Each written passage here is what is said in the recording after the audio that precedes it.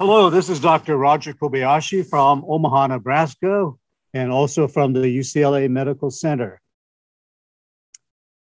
So first of all, I'd like to thank Professor Chow and the organizing committee of the Vietnamese Respiratory Society, and also Ms. Mi, who was very patient in getting the slides prepared and reminding us of the deadlines.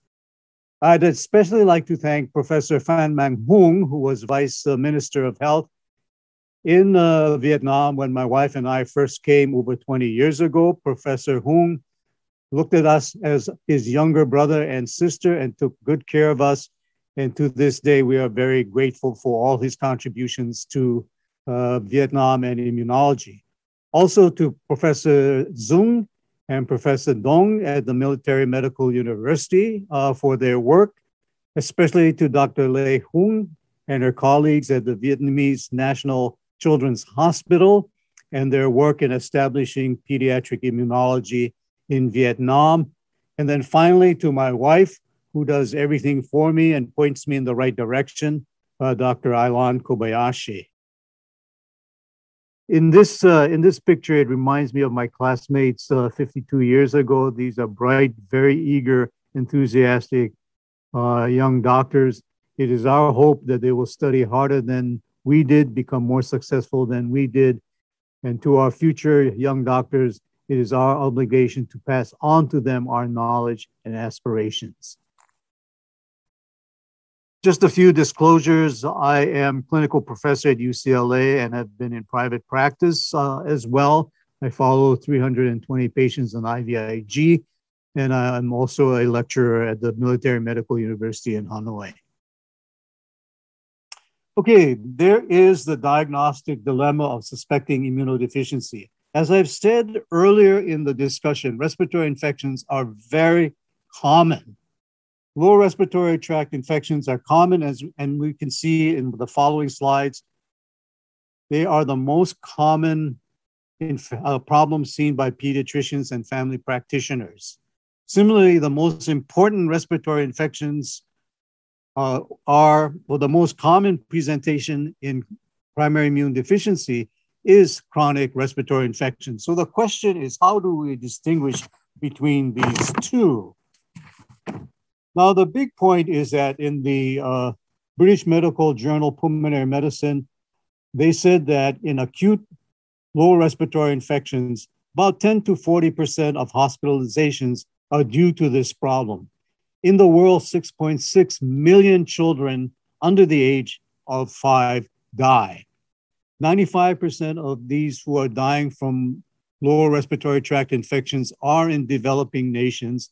And for example, in Cameroon, a major hospital, 54% of the hospital visits and admissions were due to lower respiratory tract infections. And so the question is, how do you separate the normal child who has frequent infections normally and decide whether one of these individuals is an immunodeficient patient? Okay, so there are a couple of important points. Number one is that respiratory tract infections throughout history have been a huge and major problem. In England, which is at the time in the 1700s and the 1800s, along with Germany, the most advanced country medical-wise. And as you can see from this article from Dr. Schulman from Northwestern, 2/3 of the children in England in the late 1700s died before the age of 5, and 75% died before the age of 2. And the major cause of these deaths in these young children back in the 17 and 1800s was due to pertussis, diphtheria, croup, influenza, TB, measles, Haemophilus influenza, streptococcal pneumonia, and other bacterial pneumonia. So it was a very, very common cause of death in children. In the 1880s in Germany, pertussis and diphtheria were major causes of infant mortality and childhood mortality, as was bacterial pneumonia. And as you can see in the lower left, in the United States in 1900, The morbidity from diphtheria was considerable, about 180,000 cases per year. Whooping cough or pertussis, about 150,000 cases per year. Measles, over 500,000 cases. Haemophilus influenza, pneumonia, 20,000 cases. And streptococcal pneumonia was even higher than that. Now, if you look at the United States in 2020, diphtheria is almost zero. Pertussis is very low, as is measles. Haemophilus influenza has been almost eliminated, and pneumococcal pneumonia, because of the vaccine, has similarly become quite unusual. Now, what is the burden in terms of the world? There was a publication in Lancet Respiratory Medicine in January 2020, where it looked between the years of 1990 and 2007. And this was a study looking at the global burden of disease, where 195 countries reported their incidences and their infant mortality due to respiratory infections under the age of 5. And you can see the number of children under 5 dying from respiratory infections in the world in 1990 was 2,400,000. In 2017, it was more than 2/3 reduced. So it went from 2.3 million down to 800,000 patients. So this is a considerable reduction. The mortality rate, that is the number per 100,000, went from, in 1990, 363 per 100,000, reduced to 119 per 100,000. And this represented a significant decrease. And the incidence of lower respiratory tract infections in the world decreased by 32%. And what were the important factors? Well, surely public health policy, sanitation, good environmental care was important, but also the pneumococcal and Haemophilus influenza vaccines, which were introduced in the 1970s and 1980s and became more widespread throughout the world, certainly decreased the mortality. Also, in many of the developing countries, cooking with wood is done indoors or with coal, and this indoor air pollution contributed to susceptibility to respiratory tract infections and deaths.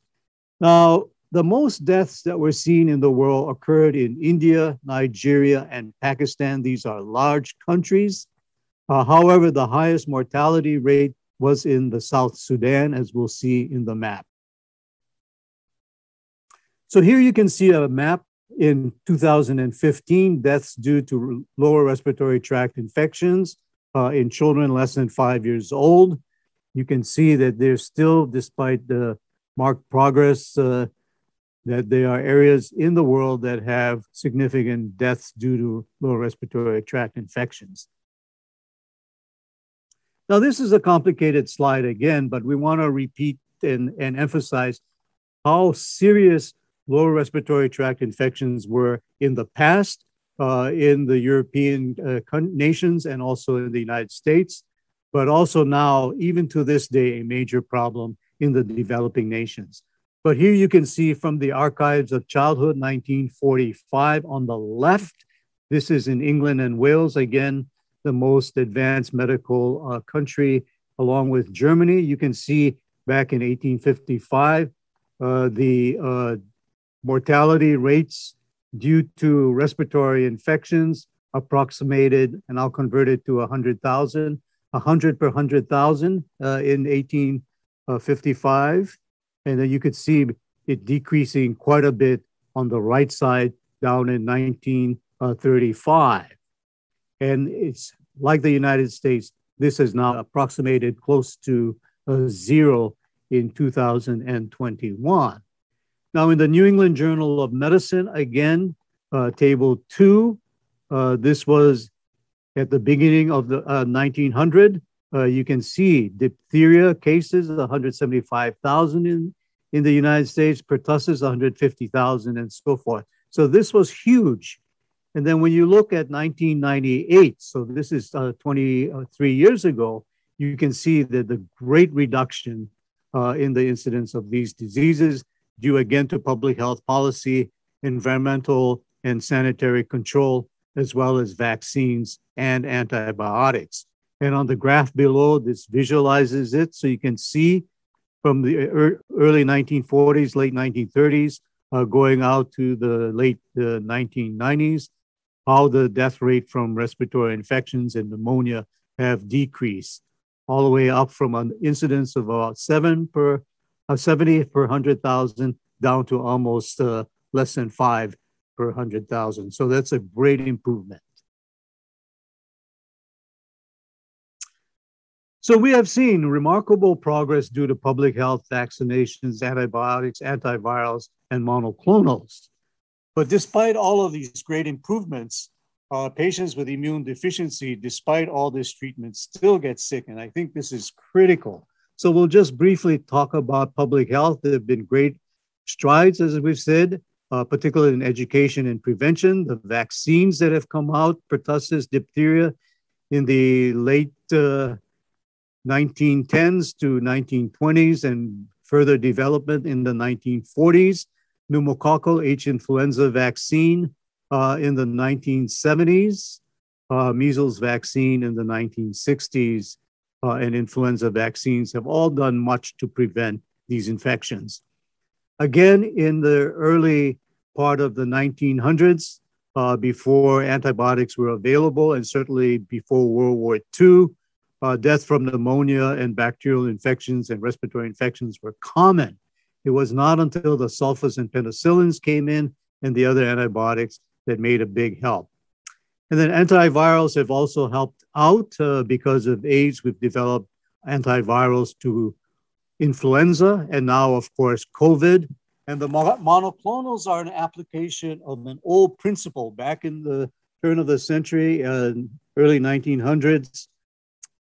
Kitasato and von Behring used serum, animal serum, to prevent the complications of diphtheria, and then also whooping cough, pneumococcal pneumonia, etc. And now we are making specific antibodies to treat, if you will, COVID and other infections such as RSV. The problem is with primary immune deficiency is that the underlying reason for them getting infections and severe infections is still there. So although we treat with the monoclonals, the antibiotics, etc., these patients still continue to develop problems. And so you must diagnose a primary immune deficiency. You must treat appropriately, and you have to anticipate problems and complications. Otherwise, in many instances, infections will occur. And as you have seen, and as I have seen, we have a number of these patients who are not diagnosed properly, not diagnosed early, not treated appropriately, treated repeatedly with antibiotics, develop complications from bronchiectasis, chronic lung disease, and so forth, and sometimes even, unfortunately, passed away.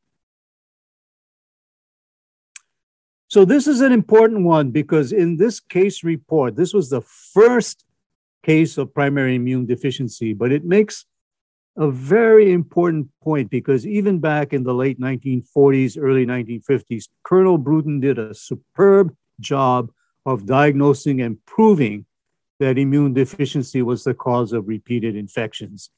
And all of us can still learn lessons as to how to, the basic principles of evaluating and treating these patients. So this was published in Pediatrics in 1952, and Colonel Bruton reported an 8-year-old male who had 19 episodes of clinical sepsis with strep pneumoniae over 4 years and was given repeated doses of antibiotics, including penicillins and others. The Schick test was positive, and I really think the Schick test should be brought back.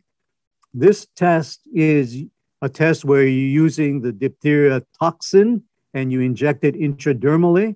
And if the patient has functional or makes antibodies against the diphtheria toxin, the test will be negative. In other words, it will neutralize the toxin. If the patient makes no antibodies to diphtheria, despite being vaccinated, the patient will have a positive test. In other words, the toxin will cause a red area.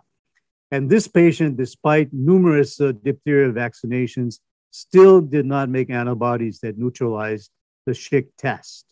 The patient also had no antibodies against strep pneumonia despite repeated sepsis, pneumonia, and otitis. He was vaccinated with typhoid and despite that had no antibody response to the typhoid vaccine. And interestingly enough, at Walter Reed Hospital, they had a Tecilius machine that looked at protein electrophoresis. And when this child came in, they thought, well, let's do protein electrophoresis. And at that time, the gamma globulin spike with infections went way up because IgG and immunoglobulins go up in inflammation and infection. Much to their surprise, the gamma globulin spike was absent. So they thought there was a laboratory error. They repeated the test and it was absent. And it was that clue and the astuteness of Colonel Bruton that made him realize no gamma globulin spike, no antibodies, repeated infections. And so they gave replacement gamma globulin subcutaneously every month. And you will notice that they gave it subcutaneously and later, unfortunately, intramuscularly, because right now we do subcutaneously more than we do intravenously. The second thing you will note is that the amount of gamma globulin they gave was very small, 3.2. An 8-year-old child would probably weigh about 30 kilograms. So we would be giving him 12 grams a month. So they're giving him about a fourth of the dose. But because even that low dose, no sepsis was seen for at least 1 year in follow-up. This was in contrast to having at least 10 different infections of serotypes with 19 septic episodes. So what did this demonstrate? Number one, they demonstrated that with the gamma globulin spike missing, that antibodies were necessary to fight infection. Number two, when they replaced the gamma globulin, the infections disappeared. And this is important as we go on to talk about other slides.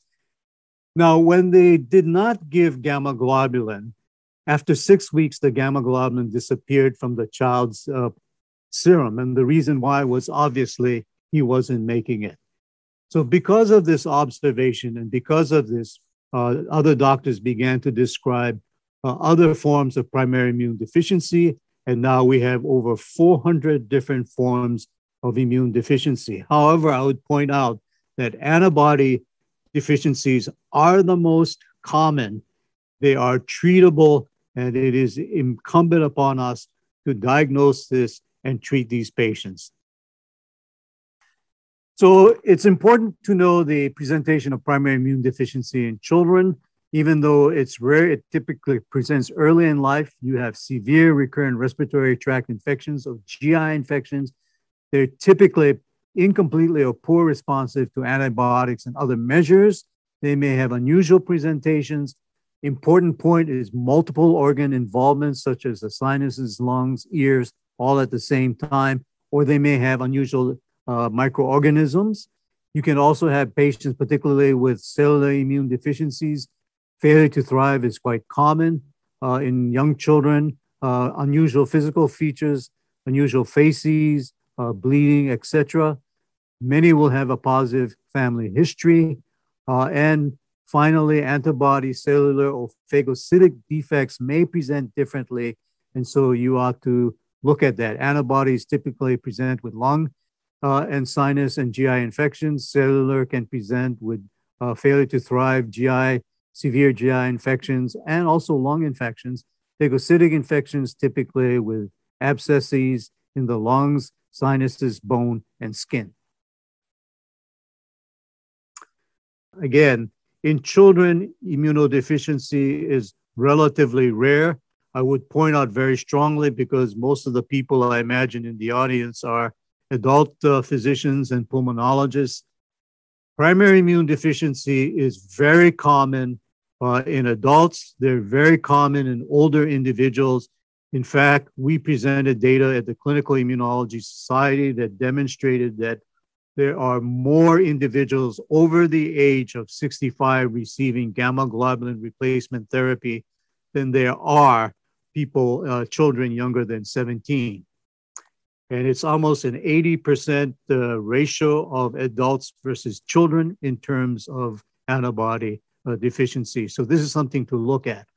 However, in children, there are a couple of antibody deficiencies which we should talk about. Some of them are common and fortunately not serious.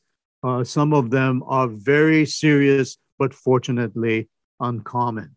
But you must make the diagnosis because failure to do that will result in serious consequences. The first is physiologic hypogammaglobulinemia that you see in the left-hand corner. All babies, after you cut the mother's umbilical cord, normally at birth, they start off with IgG levels about 1,000, and the half-life is 21 to 28 days. So by the time you're out at 1 month, it's down to 500. Out at 2 months, you're down to 250. So about 2 to 3 months, it drops.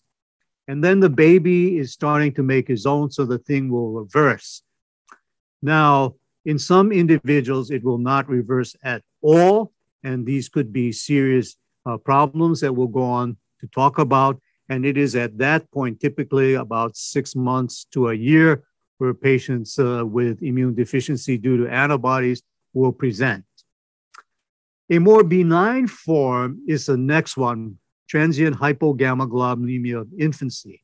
And in this one, they have the normal physiologic drop. In other words, the mother's gamma globulin is metabolized, baby begins to make his own. However, in those with transient hypogammaglobulinemia, they don't start making their own immunoglobulin right away. And so it stays low.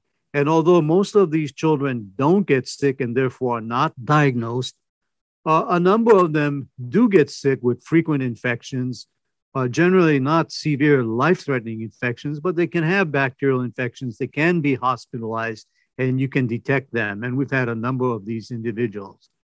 Usually by the age of 3 to 6 years of age, their immune system kicks in, they start making immunoglobulins, and they're fine. There are some individuals after the age of 6 that have transient hypogammaglobulinemia, but still have problems making immunoglobulin. And sometimes we'll need supplementation with gamma globulin. In other words, receive gamma globulin for 1 to 3 years. And by the time they're age 9 to 12, you can stop that and they make their own. IgA deficiency is the most common, but most of the patients have no symptoms. IgA is very low or absent in babies, and it's not until age 16 that they develop normal adult levels. And so generally, we make the diagnosis of IgA deficiency when they have levels less than 7. And typically, we don't make the diagnosis until they're about 6 to 8 years. Subclass deficiency is also relatively uncommon. It is thought that in combination with mannose binding deficiency, they may have more infections.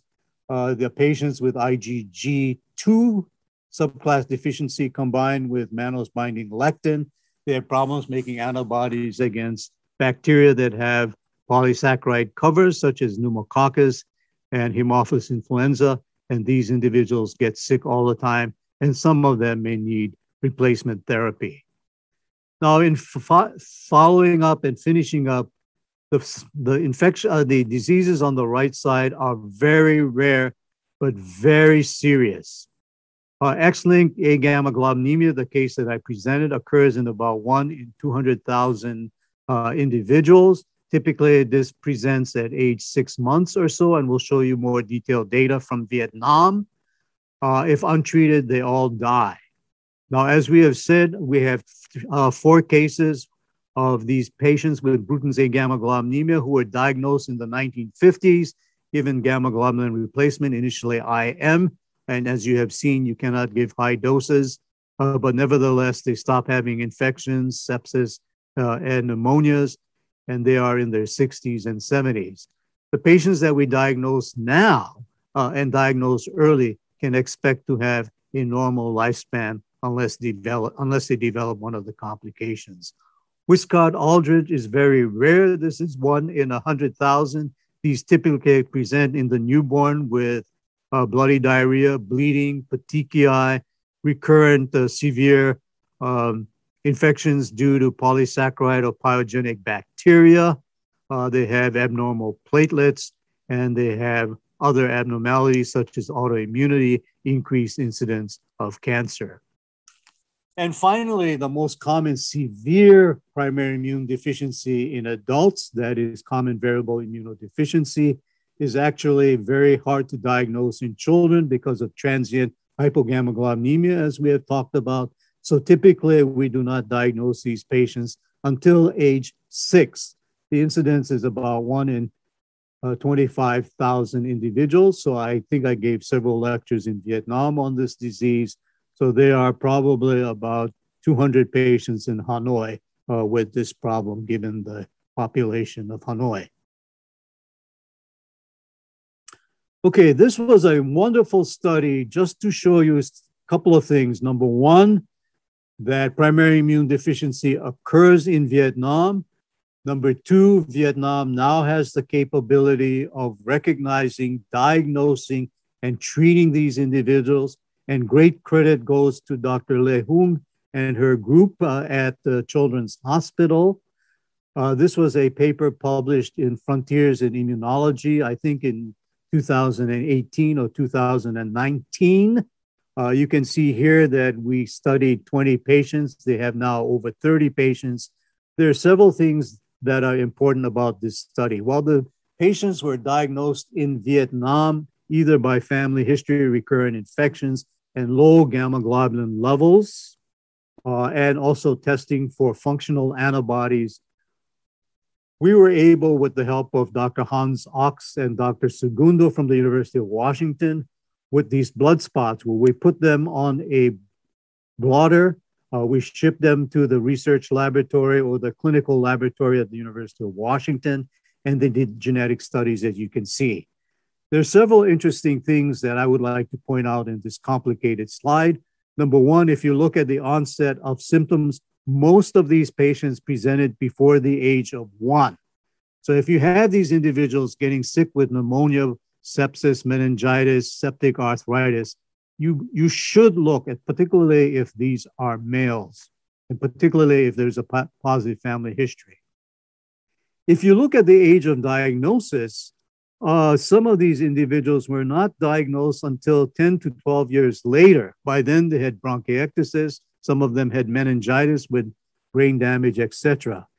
However, you can see that on some of the patients, notably the one at the top, where there was only a 2-month delay in diagnosis. So hopefully, as you diagnose these individuals more quickly and more readily, they can be treated and all of the complications can be prevented. And hopefully they will live to 60 and 70 years old, just like the 4 patients we have that we are following. The other thing I would like to point out is that if you look at the column under IgG, all of these individuals had markedly decreased IgG, typically less than 100. If you look at IgM and IgA, they were basically undetectable. And the main problem with this disease is that while they have immature B cells, they do not have the signal or the messenger RNA to cause them to develop and mature. So finally, how do we go on to diagnose primary immune deficiency? Well, now in Europe, well, mainly in the United States, all 50 states, and in some countries in Europe, there is newborn screening. So we can screen for the severe combined immunodeficiency. This is the one that has no cellular immunity, no antibody or humoral immunity. And we can also screen for Bruton's A gamma globulinemia by CREC screening, but we can also diagnose that by antibodies. So mainly the newborn screening now is for severe combined immunodeficiency, otherwise known as the Houston bubble child disease. These patients typically present, like we've said, at birth or within 6 months of life. They have failure to thrive, and if they have problems with not growing, with severe GI infections, complications, they can also have severe pneumonias. You should think about cellular or T-cell defects. If they have infections in the skin, abscesses, skin infections, lung abscesses, sinus, ear infections, and abscesses, consider granulocyte defects. This would be chronic granulomatous disease, hyper IgM syndrome with granulocyte defects. Especially in children, they may have unusual physical features, such as in the DiGeorge syndrome, ataxia telangiectasia, for example, the Wiskott-Aldrich syndrome, cartilage hair hypoplasia, and some of the others. These are very rare. Again, because this is an adult audience, I would point out that you don't see these physical features in adult immune deficiency patients. Mostly you see lots of infections, multiple hospitalizations, ear infections, sinus surgeries, etc. These are in adults. In young children, it's much easier to diagnose than in adults. Now, what about the evaluation? And I'll spend most of the time talking about antibody defects because these are the ones that you can treat, and these are the ones, if you recognize and treat early, can lead normal lives. So quantitative immunoglobulins are readily available in Vietnam. And so if IgG particularly is low, this should be a warning sign. And you would compare the levels with the normal age match levels. The person I trained under, Dr. Richard Steam, back in 1966, was responsible for developing the standards of levels for age groups in children, and that table is still being used. Protein electrophoresis, an underutilized test. I use this test all the time for both reasons. Number one, if they don't make antibody or they don't have gamma globulin, you will not see the gamma globulin spike. On the other hand, if they have recurrent infections and inflammation and they don't have antibody defects, oftentimes the gamma globulin will rise because it's an acute phase reaction.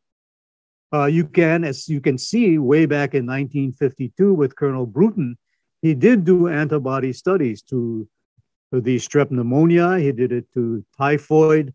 He did it to other bacterial antigens, including we do against tetanus, we do against diphtheria. They use the Schick test. We don't use Schick test now. We do blood tests to look for antibodies against diphtheria.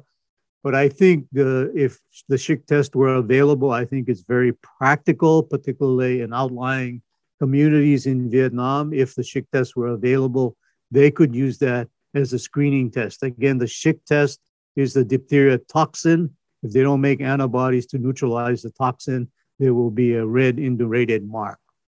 Advanced tests, we would vaccinate against various vaccines, such as tetanus, diphtheria, pneumococcus, Haemophilus influenza, and then we would look at the antibody rise. So we would get titers before and 4 weeks after, and we would expect to see a fourfold rise.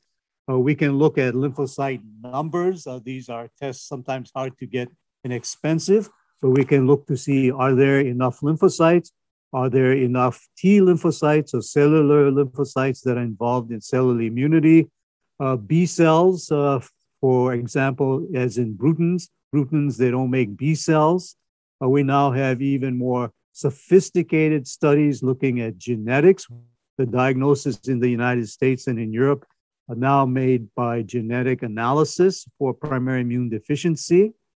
And also we can do B cell phenotyping and signaling.